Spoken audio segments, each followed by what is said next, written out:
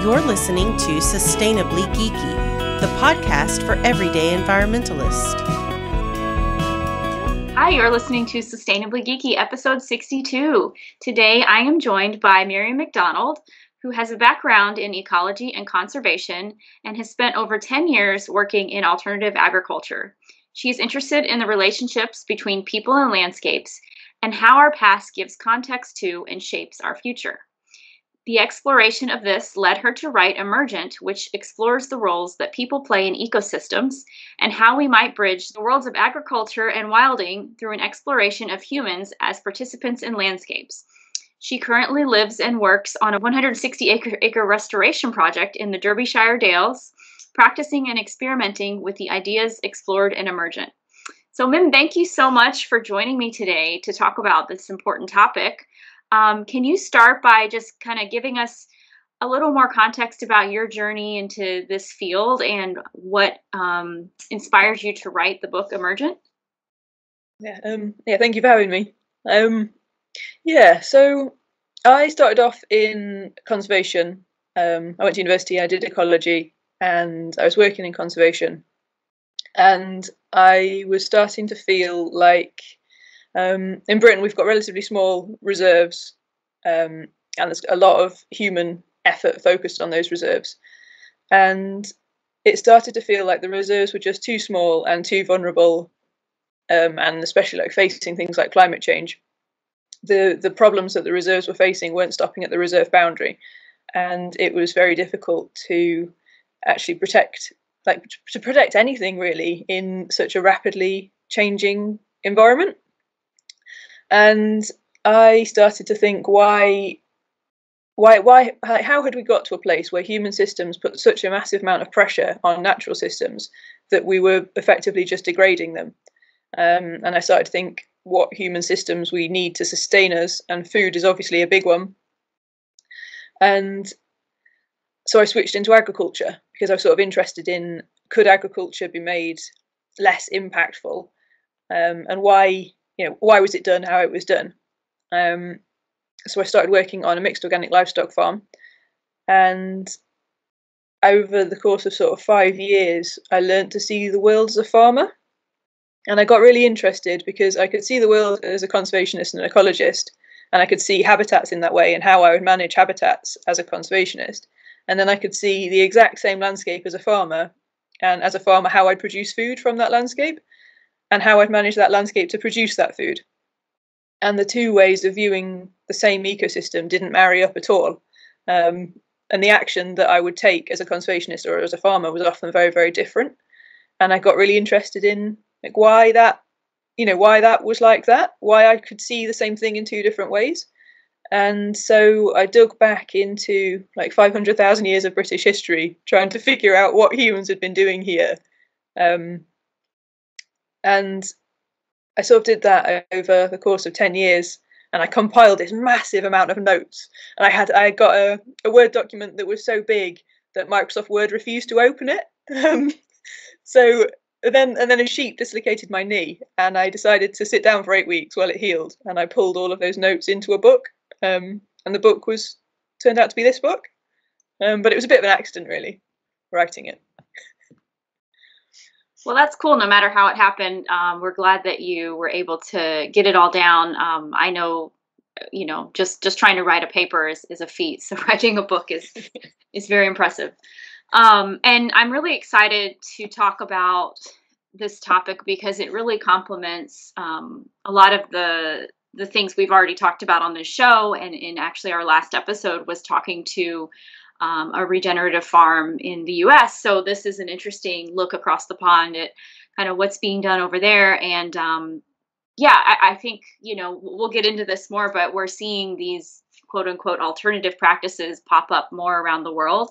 And it's just interesting to me how we're kind of, I don't want to say regressing, because I don't think we are regressing, but we are shifting back to some of these things that used to work so well, and we're realizing what we've advanced to isn't actually that advanced. So really excited to get into this with you.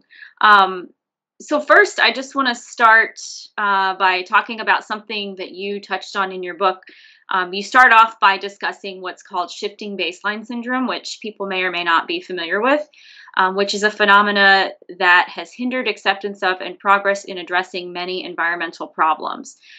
Can you kind of expand on that definition?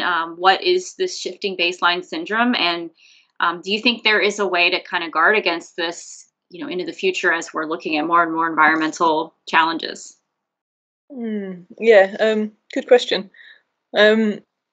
So shifting baseline syndrome was first sort of identified in fisheries management.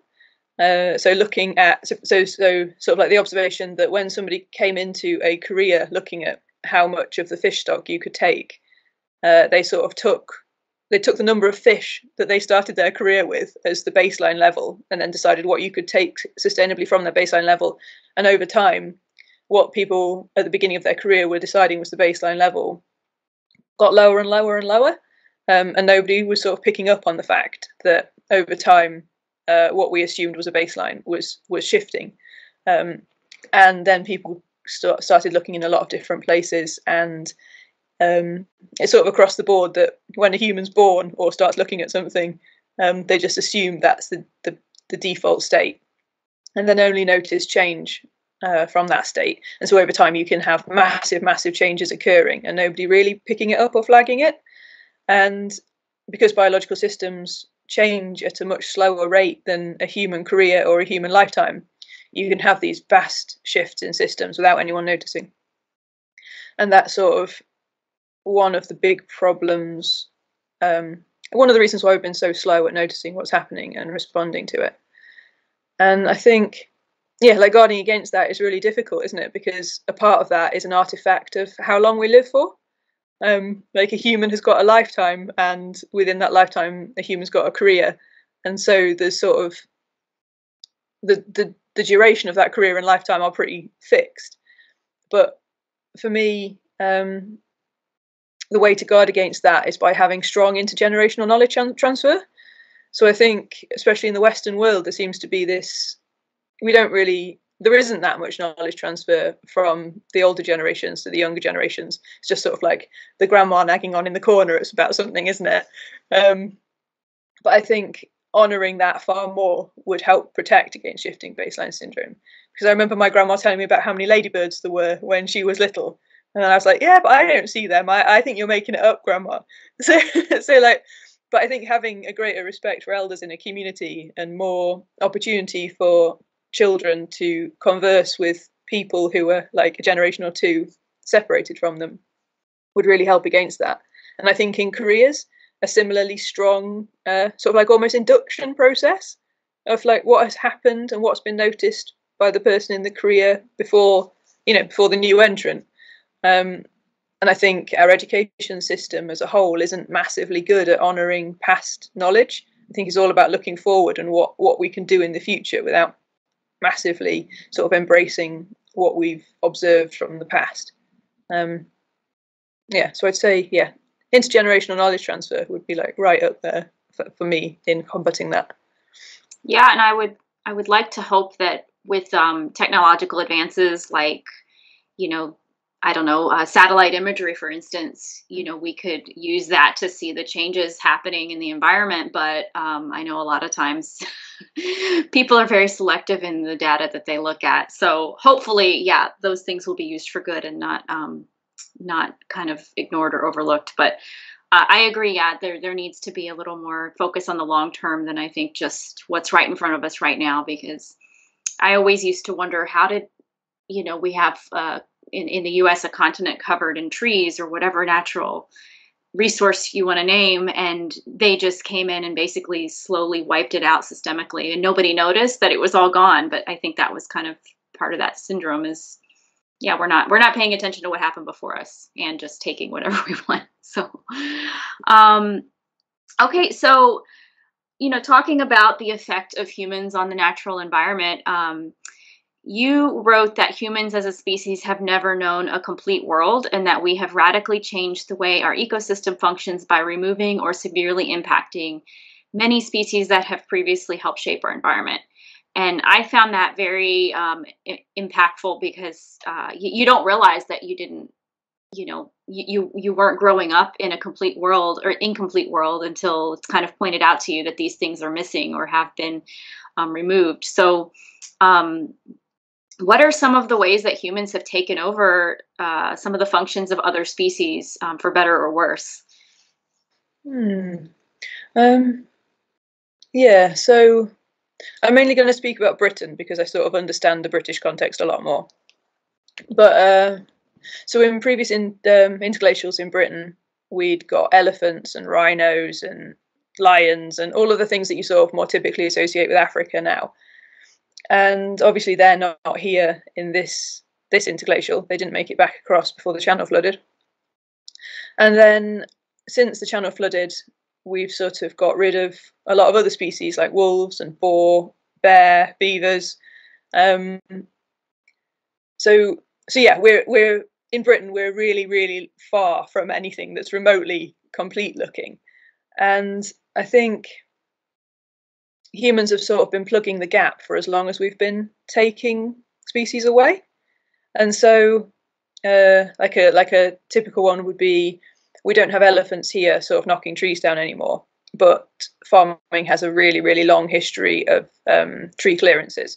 So opening up small glades in woodlands initially to start to grow annuals or to graze livestock in. And we've sort of done that, we sort of started off clearing small areas, mimicking what an elephant was doing. We went as farmers introduced domesticated livestock, livestock sort of replaced the large grazers that were here. A human's relationship with livestock is very similar to a wolf's relationship with large grazers. So humans were sort of plugging the role of the wolf. And this is and it's sort of like a chicken and egg thing, because by a human taking the role of a wolf, the human is in competition with the wolf. So the human gets rid of the wolf. So it's sort of, we start to take over a different or another ecosystem role, and that can lead to us getting rid of the species that we're taking over the role of. But then we can also, so it's like negative and beneficial in one, in that we've potentially, knocked something out of an ecosystem, but then we've taken its place and filled that, so the system continues to run in, potentially in a similar way. And I don't think it's very difficult, isn't it, when you're talking about such long time spans that people can only gather information on from, historical records and archaeological records. It's difficult to tell what happened first and how it all went, how it all fitted together, and whether it was us being bad or good. And it ends up just being this system, doesn't it, that evolves. And humans are a part of the system, and some of what they do has beneficial effects and some of what they do has negative effects. But I think you can see a lot of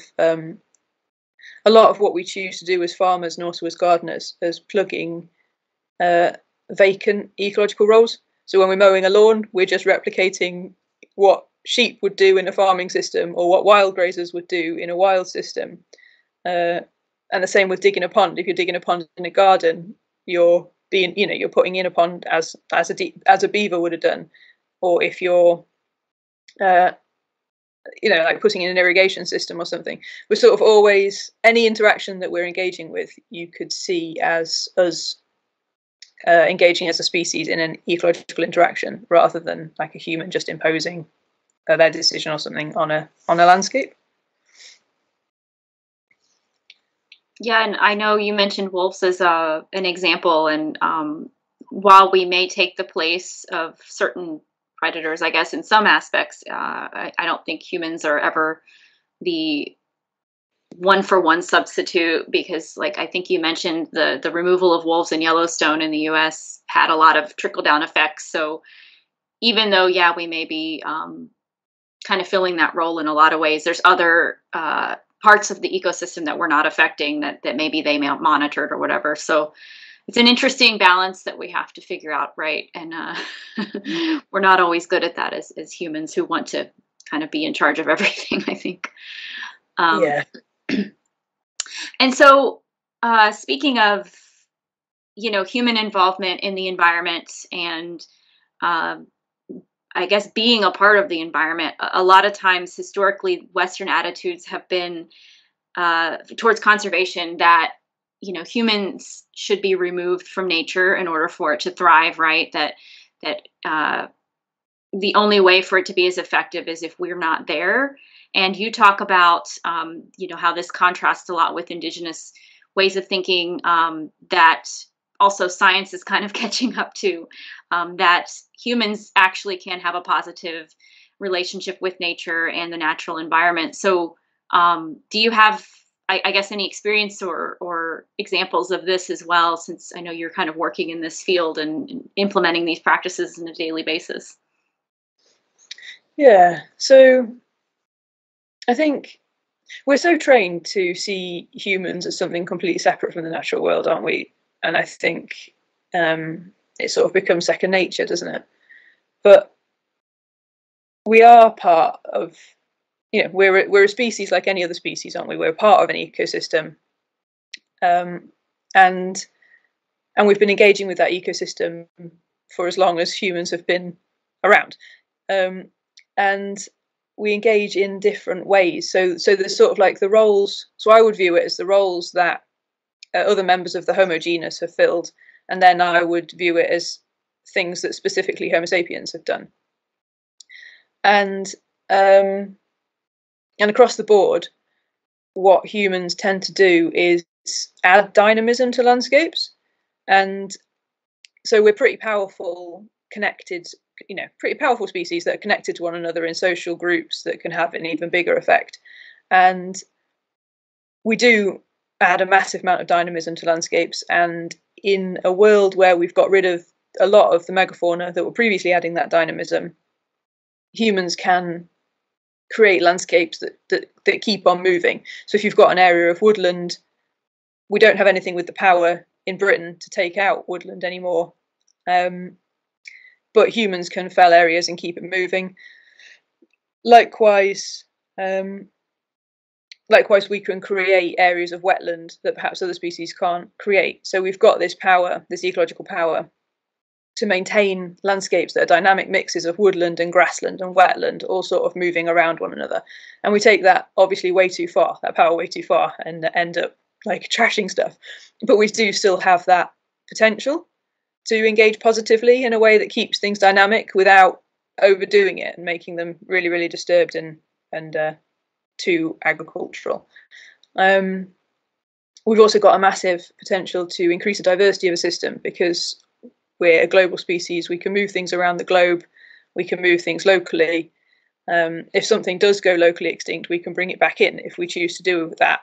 And that's got a negative and a positive as well, because you could accidentally introduce an invasive species, or you could introduce wolves back to Yellowstone. But we do have this potential of increasing diversity by moving other species around.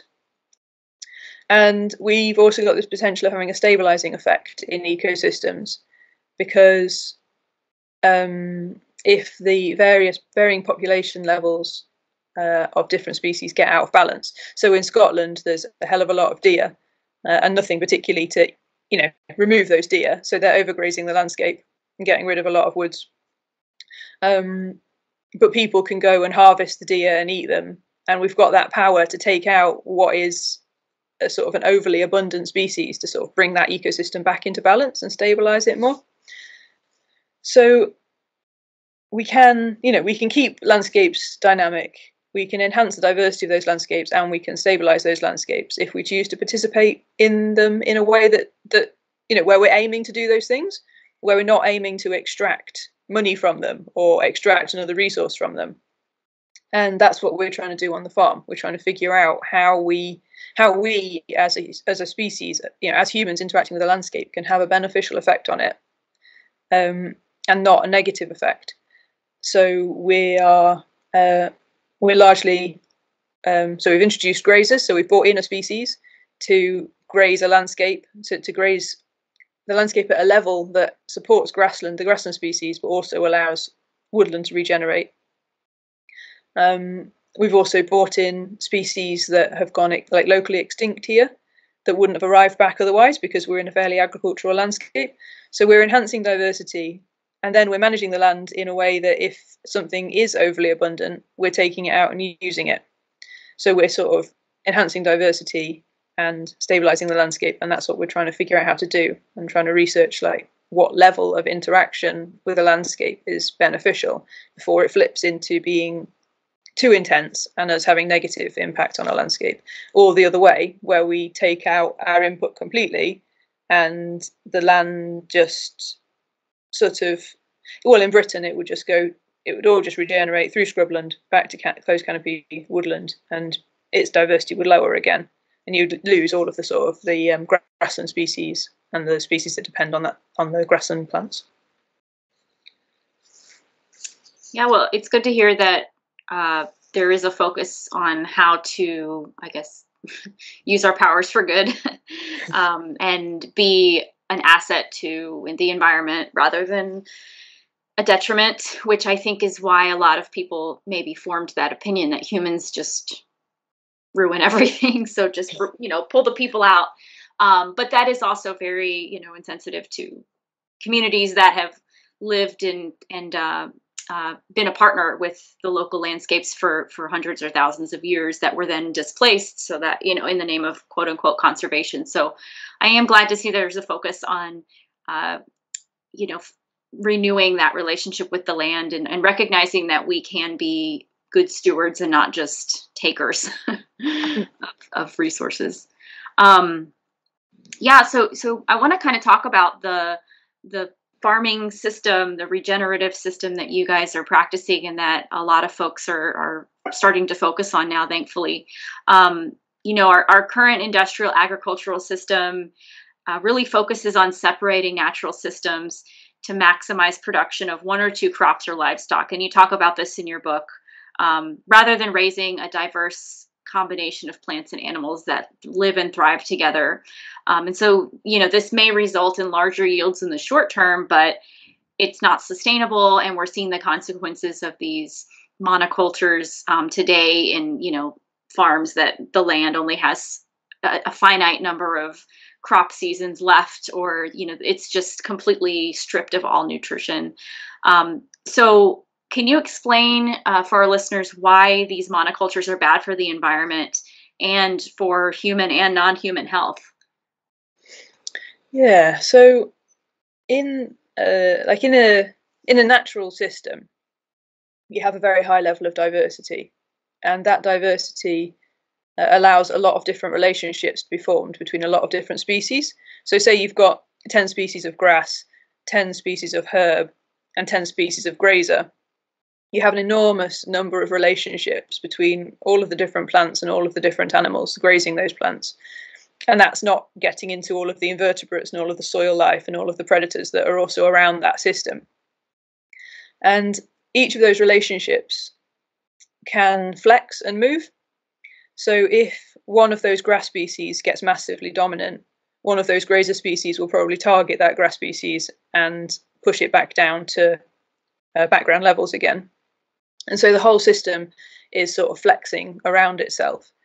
And if you get a very, very dry year, it's likely that some of those plants will cope better than other plants and carry the system through. So the grazers will switch to eating the plants that could survive, allowing the other plants to survive at sort of background levels, just bumbling along, and not forcing any of the grazers to go extinct. So the system can sort of shift around different weather patterns and different sort of climatic shifts, and it gives the system, it gives the system stability. The diversity gives the system stability, and what farmers have tended to do is notice that in optimal conditions, certain plants grow better than others. So you might notice that like one species of grass grows really, really well in a perfect year, and then they sort of naturally think, well, if I grew only that one species of grass and I didn't waste all my space on all these other sort of peripheral species of grass, I could keep, X many more cows. And they sort of tend to think, well, if I didn't have all of these wild grazers on my ground, if I only had my cows that I wanted, they could eat all of that really nice grass and I'd get more milk yield or whatever.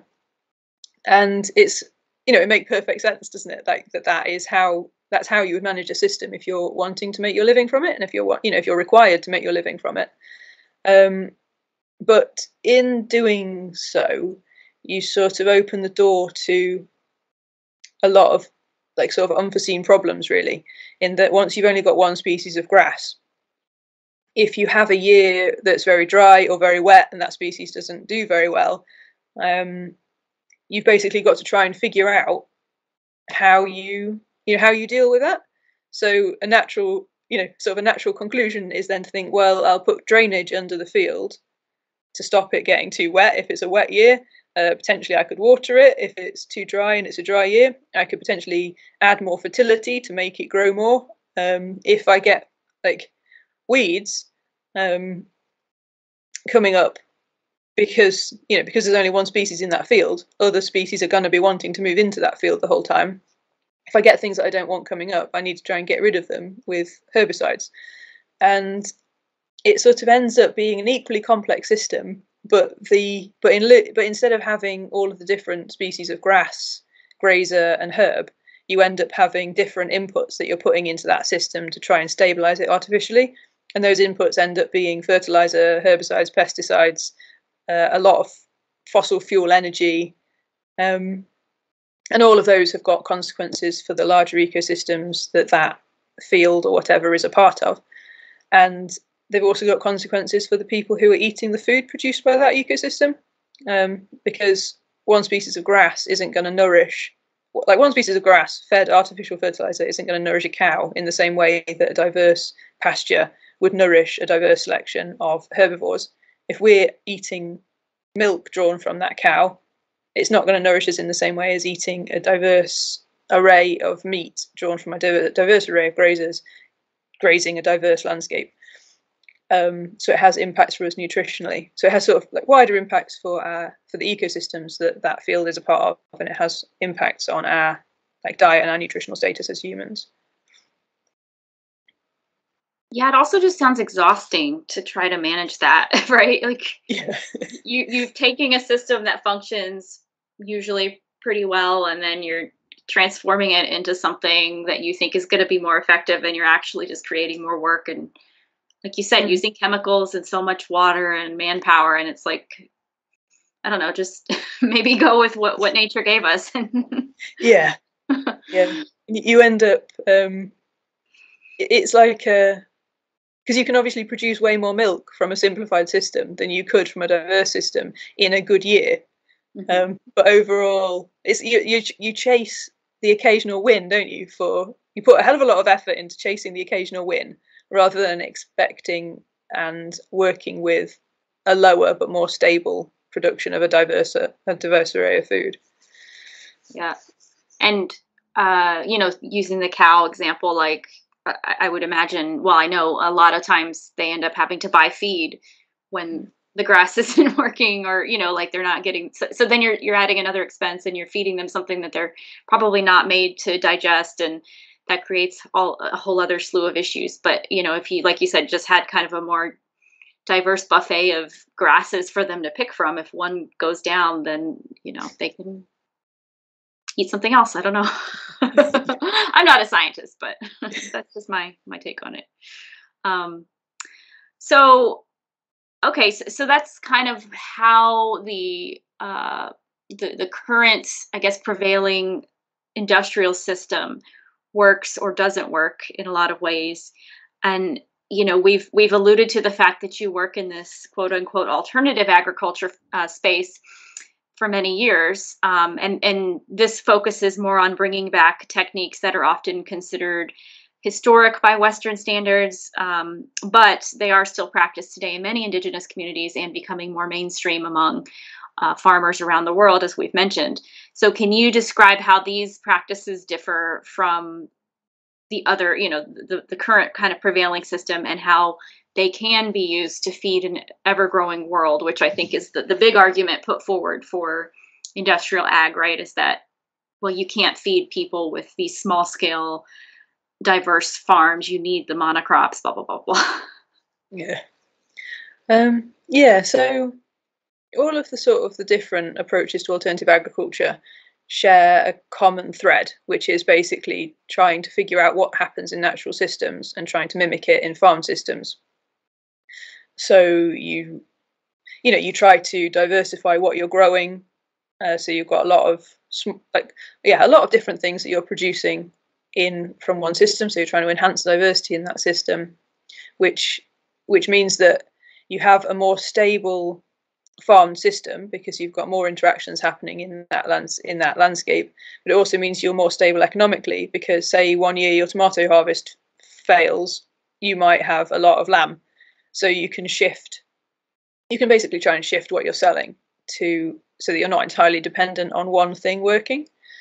And with the enhancing of the diversity comes like trying to minimize the inputs. So instead of thinking, oh wow, I've got loads and loads of docks, I need to buy in a herbicide to get rid of those docks, you might think, oh, the docks are symbolizing soil compaction maybe, so you might change your farming practices. So it isn't this sort of knee-jerk buying an input to cure a perceived problem. It's trying to think of the system as a whole and how the whole of the system is functioning so that the system is supporting itself to function into the future without relying on external inputs being brought into it. So you're trying to create something that's more self-sustaining or moving towards being self-sustaining. And I think that is sort of the crux. So when people are asking, but can those sorts of systems feed us? It's sort of, I think it comes from a place of first assuming that an industrial system can feed us, which I think is worth querying initially, because an industrial system produces a hell of a lot of calories, and taken over the whole world, that is a lot of calories, but it's like way more calories than we need. We don't need all of those calories. A third of the stuff that we produce globally is wasted, and a third of the land that we're using to grow crops on is used to grow crops for livestock. So that's sort of, so we actually need a very small proportion of what we're currently producing. And that's just not sensible, is it? Like to start from an assumption that we need all of the stuff that we're currently producing, and then to try and ask alternative systems to match that in terms of the sorts of food produced as well. So an industrial system has got a lot of focus on the production of annuals, like wheat, maize, rice, these sort of big annual cereals. And a lot of research is put into how you produce those cereals. They're incredibly highly bred. The fertilizers and pesticides have been developed alongside the breeding of those. So it's created this system as a whole. And then when people try to take those same cereals out of that system and grow them without the pesticides and herbicides they've been developed alongside, of course they don't do very well, and the yields are very, very low because it's a system that supports itself. But when you start to look at like sort of the purpose of agriculture is to produce nutrition, isn't it? It's to produce nutrition to feed humans. And when you go back to the basics of how do you actually feed humans, instead of thinking how do you produce so many calories worth of maize, the question is sort of subtly different. And a regenerative system is much more geared at producing a lot of different types of food, but smaller quantities of each of those types of food, because it's a diverse system that it's being drawn from, which makes it a more complete nutritional diet. The food is also of higher nutritional value because it's come from soils that are well fed and well nourished, and the plants are healthy plants. It's not just sort of these sort of empty calories almost. And it's very, very difficult then to compare one system based on producing one crop with a lot of inputs to a very, very diversified system that's had very little research into how you produce that optimally. It's not a straight comparison, and I think you can only because alternative practices are so young, and because they're not widespread, that the uptake of them isn't it's not across everywhere. It's very you end up sort of seeing what happens in small trial areas and multiplying it up and seeing if you think it could feed everyone or not. And so it's very, basically it's incredibly difficult to know if alternative practices can feed the population, especially taking into account climate change, which makes everything incredibly chaotic anyway. But I think there's some good evidence that small-scale systems can. So when you grow just one crop, you might expect, say you grow a single crop on its own and you expect a 10 ton per hectare yield. There are some, in a lot of cases, if you grow two different crops, you might get an 8 ton per hectare yield and a 7 ton per hectare yield. So neither are yielding as highly as one on its own, but combined produce more calories. So there's a lot of evidence that if you do produce more than one type of food and in the same place at the same time, you get more back cumulatively in calories. And then obviously as you stack, you can stack different, you can almost, if you've got human power, you can almost limitlessly stack in different things into the same system. So like Mark Shepard in the States, he's got tree strips grown on contour with grass in between them, and then he's growing veg in those strips. He's also getting all the fruit from the trees. He's moving different species of livestock, including grazers and pigs and poultry, through those strips, and he's getting a high yield per acre from that system because he stacked all of these different things into one area across the year. So there are some small systems that are producing a massive quantity of food that is really nutritionally dense from small areas of land, but they're very human intensive. Like they need a lot of human labour. And that is very difficult to compare directly to a system that has got very little human labour, a lot of fossil energy put into it, and it is producing a hell of a lot of calories, but arguably a lot less nutrition. And I don't think it can't be answered, can it? Industrial agriculture can't say yes, it can feed this population now, and yes, it can feed it 10 years into the future, because nobody can say that. Like nobody can say yes, we can feed everyone 10 years into the future. But if I had to trust my life in one of those systems, I would trust it in a regenerative system, not a system that degrades the resource base on which it's built. Industrial agriculture is degrading soil, and you can't just inevitably run something down and expect it to still keep producing. I think one system is building up and the other is running down. And ultimately, I'd want to trust my life to the system that is building up, not degrading. Yeah, it sounds like maybe instead of, a lot of times it's framed as an either or proposition, and maybe it's a combination of the crops that do better in this system, like you said, maybe wheat or things like that, we can produce in that way. And the other more nutritious, dense crops get produced in the more regenerative farms. And maybe that's a balance we have to figure out. But yeah, it sounds like we're not comparing apples to apples, to use a plant metaphor. But that's interesting. And I also think it's important that we realize a lot of times the demand on the consumer side is probably not, it seems superficially inflated in a lot of ways. So for instance, like we eat so much more meat than we need to.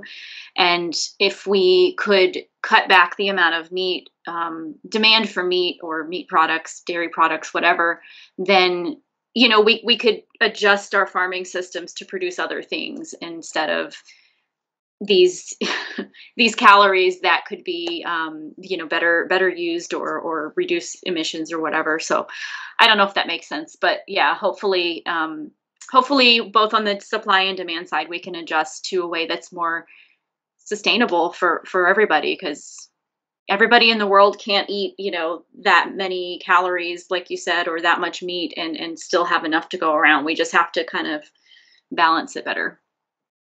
You talk about, in order to avoid plagues and pests, diseases or weeds, regenerative farmers need to make sure that they are always present. And this kind of sounds counterintuitive in a way, because a lot of modern farming focuses on, like you said, repressing these threats, getting the weeds out, getting the pests off of the plants.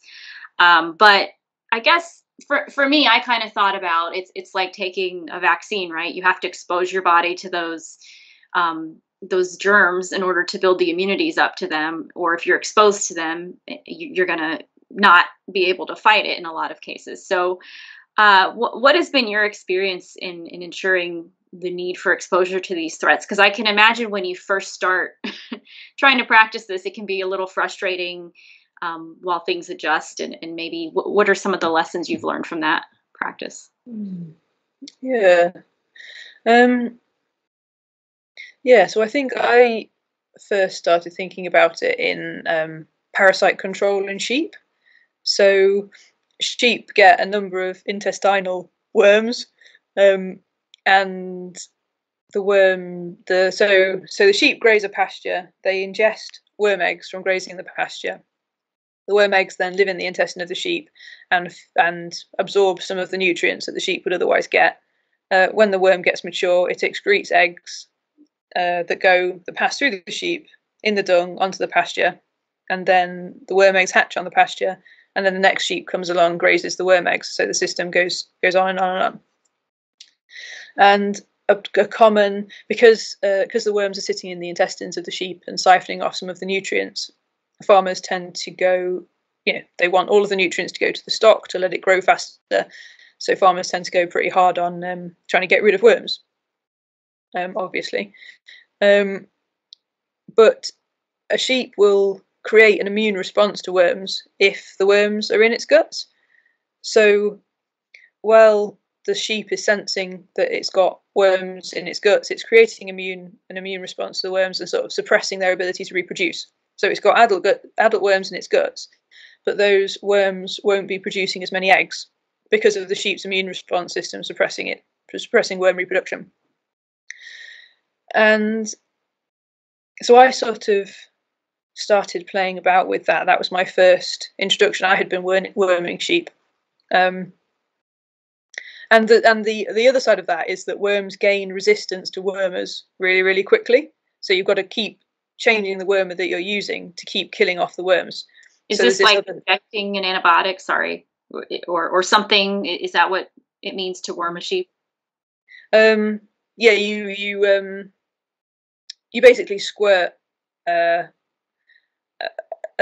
an ivermectin thing in their mouth, which then kills off the worms in their intestines, but also the byproducts of that get excreted onto the pasture with the dung, which also kills off earthworms and dung beetles and a lot of other invertebrates.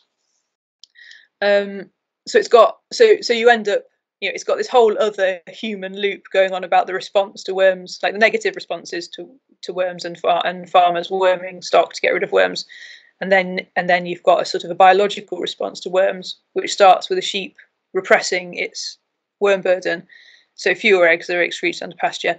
And I've not wormed my sheep for 5 or 6 years. They've not had any wormer, and my growth rates are fine. They're fine. They're just getting on with it. But I graze. So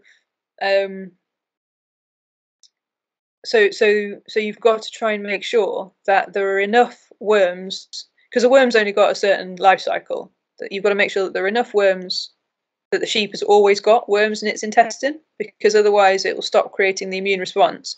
And as soon as the worms have gone, worms will arrive back at some stage, because they just do. And if the sheep hasn't maintained its immune response, it will get a sudden influx of worms, and it will lose condition and get effectively diarrhea. And lambs. So lambs are a typical thing.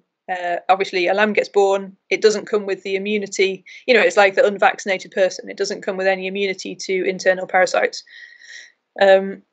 And how you introduce a lamb to worms to build its immunity without making sure, without it getting so many worms that it overruns the system, is quite a delicate thing.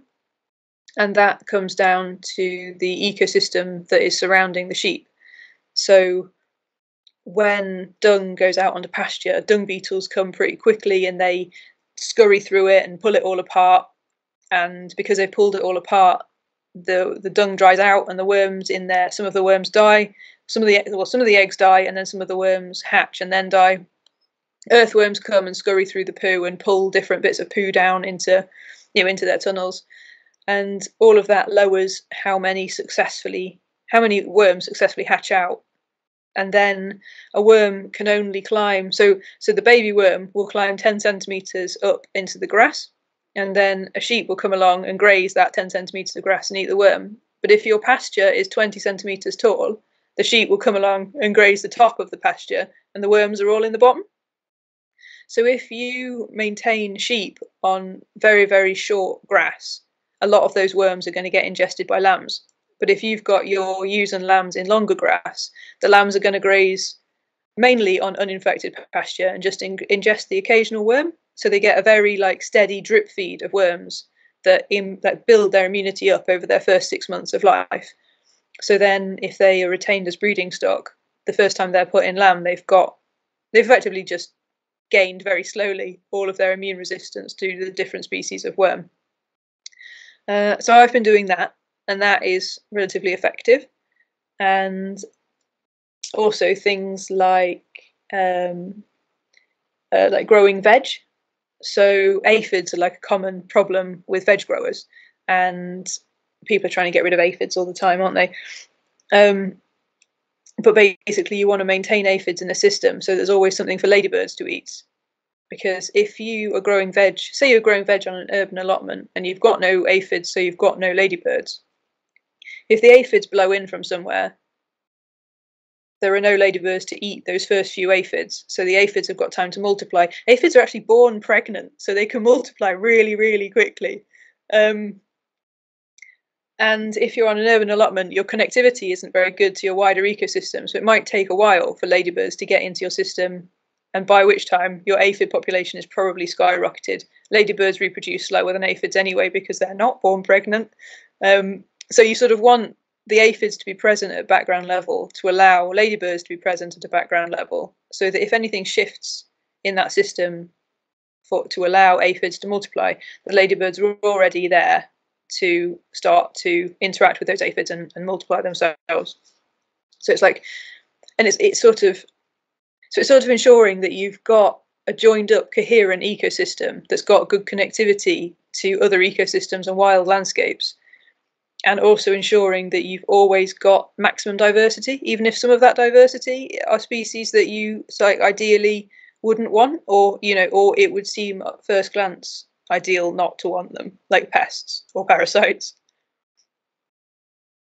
Yeah, so it's figuring out the balance, as with everything else, and not freaking out when you see that, one or two things. And yeah, the what you were talking about with the lambs, I mean, it sounds like a much cheaper and less labor intensive way of building immunity than constantly having to buy the stuff to give them, the medicine, and paying for that every season, rather than just let your grass grow a little higher and then, managing. I mean, it might be a little more, it might take a little more focus on different things, but in the long run, I think, yeah, to me, it just sounds simpler.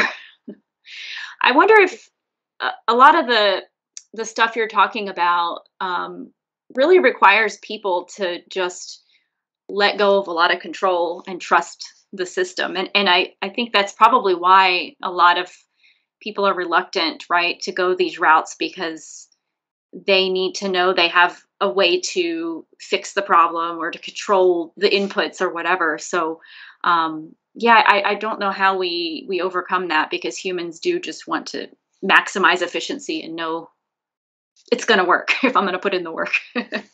Yeah. And I mean, farmers come in for a rough ride, don't they? But they are economically tied to a system that if for some reason something goes wrong with that system, mm-hmm. they don't have a backup income a lot of the time. So they're just, they are just getting by. And yeah. I think it's unfair to put a lot of why aren't you doing that? That's just, that's not as good as this, when actually they've got very little ability to shift. Mm-hmm. And I think there's also, I think you're right. I think it is like relinquishing control slightly, and the requirement of like almost faith in nature to sort itself out. And I think for the first few years, there's also going to be a drop in productivity. So if you've been worming your stock are effectively, it's akin to drug addiction. Like our agricultural systems, can be seen as being addicted to all of these various inputs, these artificial inputs that we've been running them on. And if you stop that input, the system's going to go through withdrawal. And there's going to be like this period of like chaos and diminished yields as the system readjusts to not having that input. And I think a lot of farmers can't do that because their finances won't allow that. They can't go like, oh, well, I don't need an income for 3 years. That'll be fine. It's just not. It's a big ask, yeah. It's a risk, and it's. I mean, if it doesn't work or if something goes wrong, it's a big ask. And maybe the solution is governments, helping or other organizations helping to supplement that income in the meantime while they're transitioning. Or I don't know how feasible it is to do like sections at a time. It probably is better, for it all to be connected, but whatever it takes, to kind of shift this gradually, I think is definitely going to help in the long run. Do you think that more farmers will try to adopt these systems, into the future as they see how the current systems aren't working for them, and the potential of this alternative practices? Yeah, and I kind of think they'll have to, and I think they already are. It's so just around here we've had some insane droughts, and we've also had some insane flooding, probably going back 5 years or so. And people are responding to that. Like the ways that they were growing previously they're just not dependable. They're just not working in the new climate reality that we've got. So I think there is going to be this forcing pressure that's going to make people change. Like climate change is going to make farmers change how they farm. And I think for me, the danger is that people adopt a new practice without changing the mindset that they're working from. Because I think you can produce wheat with a hell of a lot of turning the soil, a hell of a lot of herbicides, pesticides. You can also switch to minimum till organic system, but have not actually altered the mindset that you're coming from. It can still be based on this sort of exponential growth economic model that's that's fundamentally extractive, without acknowledging just how complex and connected ecosystems are, and that we're playing roles in those ecosystems, and that's having an impact globally. And for me, the swapping out of practices isn't as important as shifting that underlying narrative of exponential growth isn't going to work on a finite planet, and everything is connected. And if you do anything, it's going to have multiple effects that you may or may not have foreseen. And for me, like shifting the mindset is far more important than shifting the practice.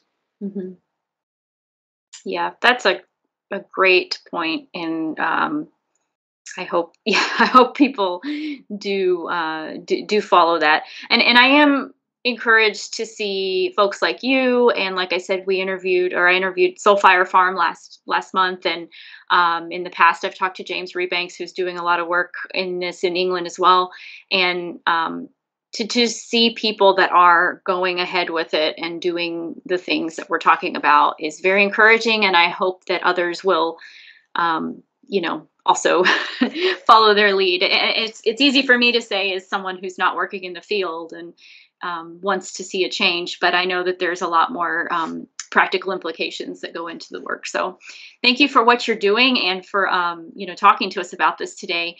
And I want to talk a little bit about biodiversity conservation or preservation, and in a lot of ways these methods achieve that goal as well. So a lot of the guidance around preserving biodiversity suggests that we protect a certain amount of natural habitat. For example, the 30 by 30% of the world by 2030 goal.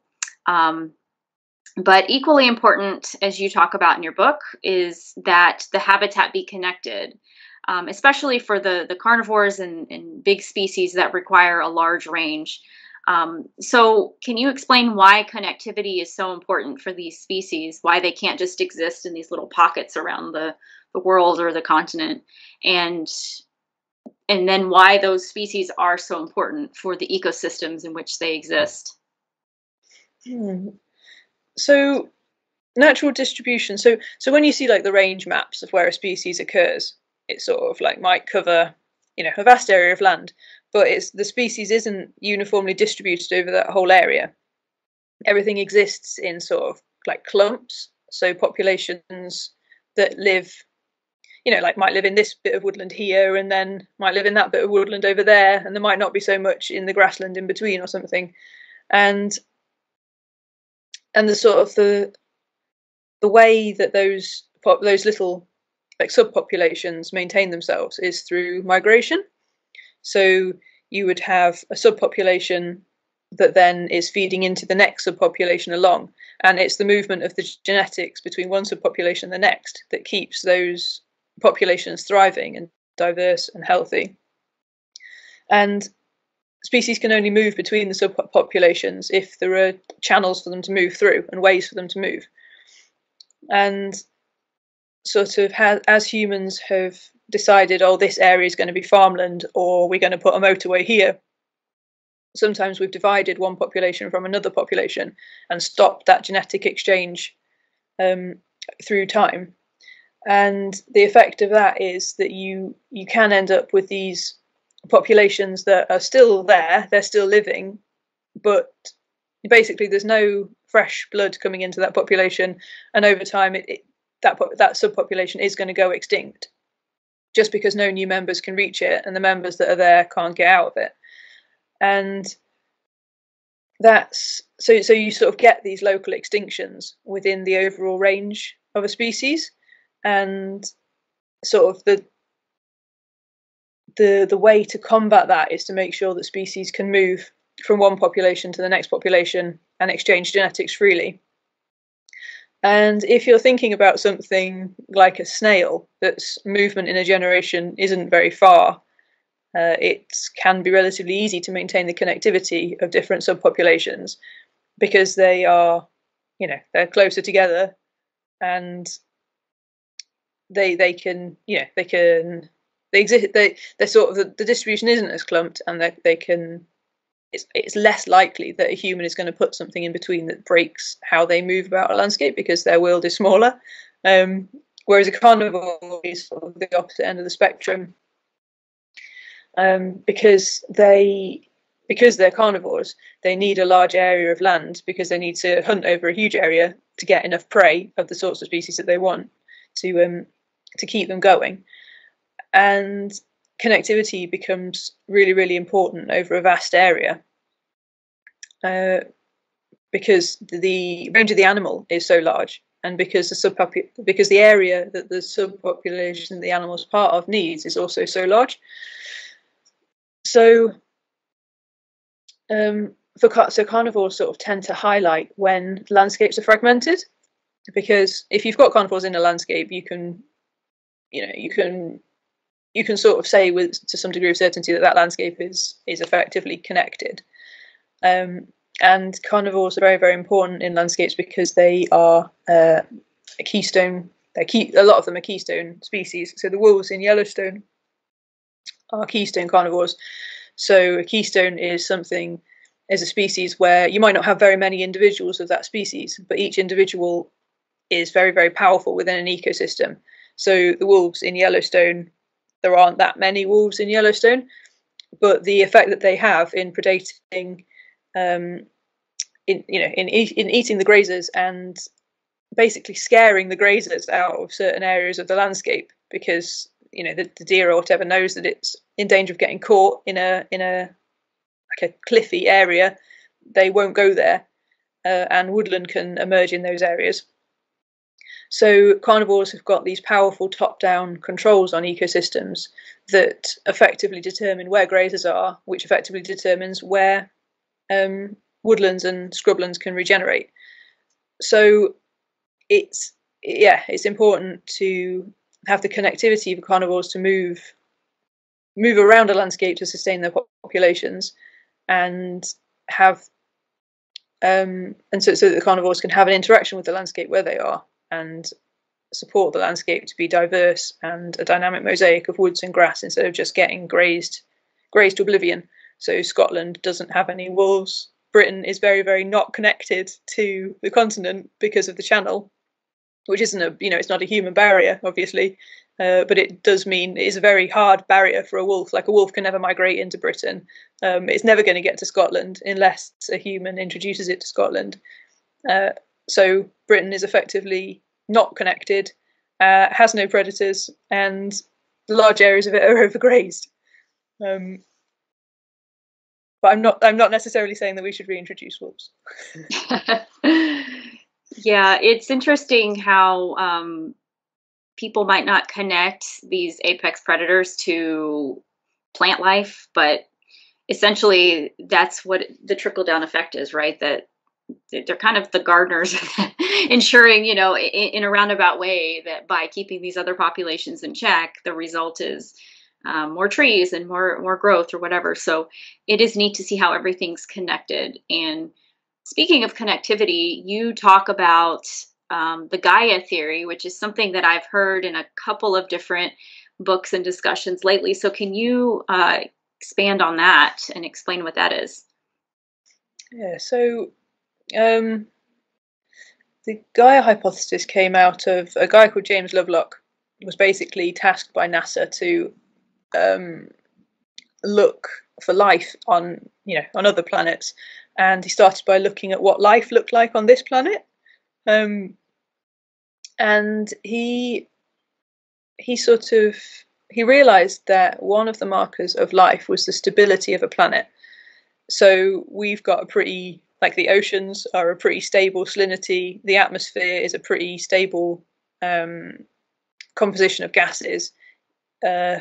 It doesn't, the salinity of the ocean isn't fluctuating, and the percentage of oxygen in the atmosphere isn't fluctuating and hasn't for a very, very long time. And Lovelock proposed that this was basically an emergent property of the complexity of the system of so all of the species living on Earth interacting with the environment around them, so the rocks and the air, that all of those interactions effectively at a global scale create a system that regulates itself. So he proposed that on a planetary level, the Earth is a self-regulating entity, and is regulating its oxygen content and the oxygen content of the atmosphere, and the salinity of the ocean to maintain the conditions for life. So you get this feedback that life has evolved to maintain conditions that support future life to evolve on a planetary level. Yeah, it's really interesting how everything is connected and kind of has this built-in system of checks and balances, and like there's a pollinator for every type of plant, or there's a predator to check every type of whatever, and it's just fascinating that the Earth has figured out how to manage itself, like you said, and here we come and we're just kind of throwing a wrench in all of it by increasing the CO2 levels that's having all these ripple down effects, and hopefully we will get that under control better, so that the Earth keeps trying to correct itself, right? It keeps trying to get back to this balance, and we're just humans, by we I mean humans, are kind of messing that up. And it's amazing how one species can have such an effect, but I digress. Yeah, so I found that very interesting, and I'm definitely gonna look into that more, because I've encountered that a few times, like I said, and I think it's an interesting hypothesis. So any resources that you would share for folks who want to learn more? I would say, like, for me, finding the Oxford Real Farming Conference was really good. There's a lot of resources passed through the Oxford Real Farming Conference and that network. Landworkers Alliance as well, also really helpful. I found that really helpful. And then I read a book called Nature's Matrix. That was very influential. I read a lot of books, and some of them really stick with you, don't they? Like Patterning Instinct by Jeremy Lent as well. I thought that was a brilliant one. Yeah. Awesome. Well, I'll link to these resources in the show notes for anyone that's interested in following up with that. Well, I guess now we will move on to our Green Life Hack section of the show, which is just where we share a practice, a product, a mindset, something that you can implement in your daily life if you're looking to just get started or just improve how you live more sustainably. So do you have a Green Life Hack to share with our listeners? For me, it would have to be a mindset shift thing again. I think I would say like trying to think in systems was really, really influential to me and really, really helped me. And trying to think in food webs. So each of us, like no matter where we are plugged into food webs. So every time we eat and every time we poo, we're engaging in ecological interactions. And where does that go? Where does the food come from? Where does the waste go? How does that plug us into this wider, like global system of energy moving about the planet? And I think the other thing that I found really helped me was to think in verbs for a bit. So I think English as a language is very noun based and very static. And for a while, me and my business partner tried talking in verbs. So instead of thinking like, oh, we're going to the wood, we're going to go to where wooding is happening, like where trees are growing. And that really helped me not see the landscape as so static and not see human interaction with the landscape as static. Because I think ultimately a Western feeling of disconnection underpins a lot of problems. And for me, those were ways that helped me try and break that down. Mm-hmm.